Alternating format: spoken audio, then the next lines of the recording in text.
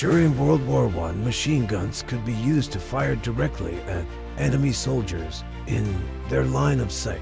Machine guns could also be used in a role similar to artillery, firing out of sight, indirectly, using plunging fire. Using indirect fire, machine guns can target a beaten zone as far away as 2 kilometers. During the Battle of the Somme, 10 Vickers machine guns were ordered to target a zone 2 kilometers away.